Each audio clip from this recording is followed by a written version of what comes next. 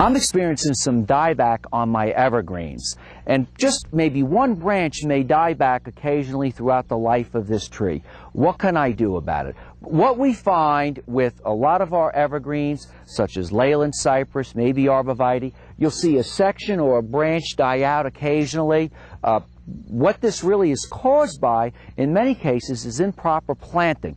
And what happens is after you plant your shrub or tree, it actually sinks in the ground.